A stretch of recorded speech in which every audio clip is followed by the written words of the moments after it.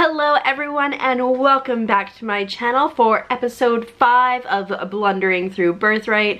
I decided to change the name because I figured blundering was a little bit more akin to what I'm actually doing.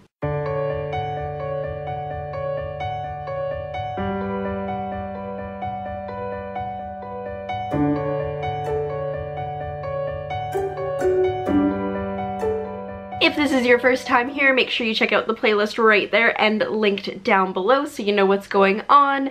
And with that, let's get into the story. So for this episode, we had 4 players. We had Brindis, Roz, Valkyrie, and Jan. At the end of last session, we had a bunch of petitioners. The last petitioner we had was Bran from Freemensky, and he was like, I don't want to trade with the Ryuvikians because they're kind of jerks, and we're like, that's totally cool. So then he brought us out to dinner, which is also good because who doesn't like a free meal? If you remember from the last session, we were in the town that had all these seers around, and so Renalfer, Brindis, and Val all got to find out what their doom is, which is a thing for Stjordvikians.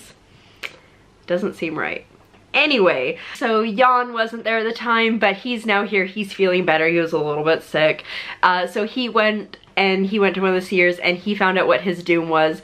And his doom is basically to always be followed by a raven. And he may be aided by this raven, or he may be hindered by this raven, but this raven will always just kind of be in and out of his life. So I think it'll be really hilarious to see what terrible things happen as a result of this raven being there. But once we had settled up everything in town, we went in search of Olok the dragon, who was likely not a dragon, but a magic user probably, and we think that he's the one that's tapping the source in this province, so we kind of, you know, want to see what's going on, see if he is the one taking human sacrifices to keep this province safe. So like we go a little bit north and we find like this geyser, and it's like shooting up like ice shards basically, because once it gets to the air it's so cold, and there's a hut right next to it. So like we go knock, and Olok is not happy to see visitors. He's like, listen, I get it, it's cold, you can stay here, but don't bother me, I'm trying to do the thing. But obviously we bother him. He's also got like this dragon mask on, which Roz is very interested in. Not because like he thinks it does magic or anything, but because he wants one. So we basically annoy the crap out of him, and he won't feed us, which is like rude because we're guests that he didn't want. And so Valkyrie goes outside to go hunting, and she finds a moose with like these silver antlers that can talk, and so she's like, come be my friend, and turns out the moose knows Olok. So they're just like, oh yeah, hey, what's up?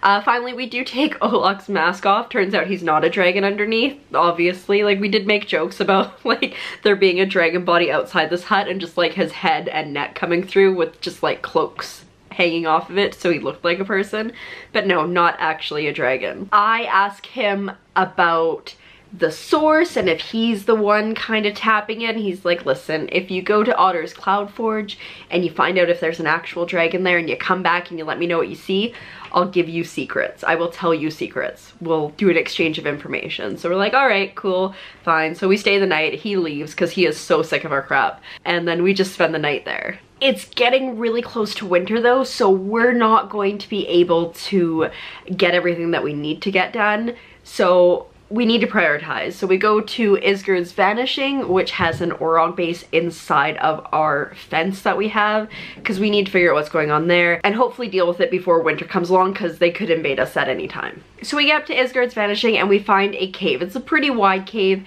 and we decide to go in fairly slowly, but obviously there's a trap and we weren't watching very carefully, and Jan ends up in it. All is well though, it's not too bad of a trap. We make our way across. It doesn't have like spikes in the bottom, it's just a pit trap. And we get in and we keep going. And this is the Orog base, so there's a bunch of different rooms here and there, and we need to clear them out. We decide that we did offer amnesty to some of the other Orogs who had defected, so we're like, you know, maybe these guys want to defect too. They didn't. But we do try offering a diplomatic means at first. It doesn't go so well, and we get into a fight and we kill all the orgs in the first room. After we take care of them, we can hear some barking a little bit further down the way. So like we go down, we look around the corner, and there's some orogs with some dogs.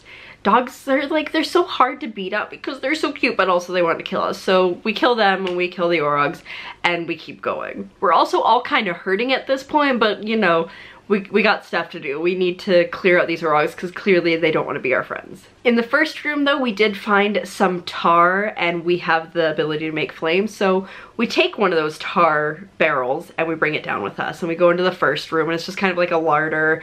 There's supplies, there's no bad guys, which is nice. So we block the door so nobody can come in to the next room that we're going to or come out of it, like they will be trapped in there, and we sneak our way over.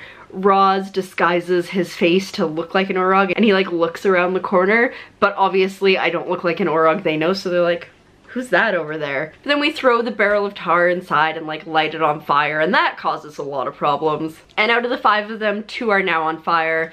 It's a really rough battle. You've got Jan, who is a rogue, and Valkyrie, who I finally figured out is a ranger. And they're like our biggest fighters because other than that you've got Brindis, who is a witch, and Roz, who is a wizard. So our fighters go down pretty quickly, and so you're left with the witch and the wizard. But in all fairness, Brindis is a pretty powerful witch. Like, she can take fights, she can tank it, all that fun stuff. But it's just us. And so she throws herself in front of the squishy wizard, and between the 2 of us, we managed to take down the last of the Orogs, which was pretty boss. So we collect the gems from there, we check it out, there's no more Orogs left. The space is no longer an issue. At least for now. I mean, Orogs might come back and populate it, but at least at this particular moment, we know it's good.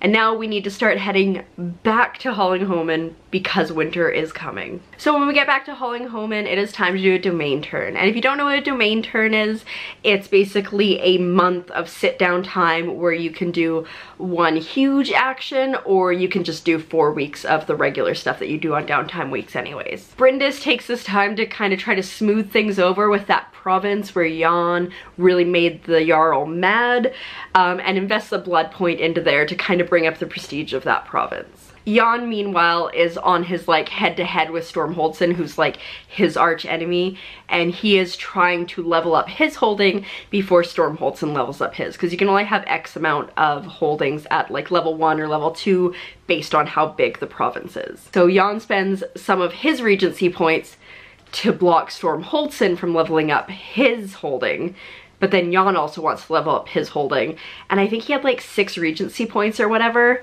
And he just put them all into it because I think it's like a DC 10 in order to level up your holding. So he put like 6 of his regency points in, or maybe it was 10, like it was something stupid, like where even if he crit failed, like if he rolled a 1, he would still level up his holding. Like it's just not worth failing. But then Stormholtzen was like, I have regency points, and so he used some of his regency points to make it harder for Jan to roll. And so with all that regency points in there, Jan had to roll a 5 or over a 5 in order to level up his holding, and he rolled a 6. So that was so close, but Jan has finally leveled up his holding to level 1, and he is super stoked about that because he can now start like laying out trade lines and all that fun stuff. Because as a wizard, I don't have holdings yet, I'm only like a couple weeks into this, I just spent the entire 4 weeks making potions because I can make healing potions because I'm a wizard and I'm cool. So I made a ton of healing potions. I think I made something like 19, and I sold a bunch, and so now I'm no longer a poor wizard, and it is so exciting. I actually have money to spend and do things. So that's like fantastic. I love it. By this point in the night, like in real life, it was getting really late, so we actually ended it before Val did her domain turn. So next episode we will pick that up and go through Val's domain turn and see what she spends her 4 weeks or 1 month doing. I know this was a short episode, but that battle with the Orogs took a very long time in actual gameplay, so it is a little bit shorter than usual, but make sure you do subscribe because there will be more episodes coming. I do tend to post every Sunday, so look forward to finding out what Val did and any other stupid adventures we get up to. With that, thanks for watching, and I will see you next time.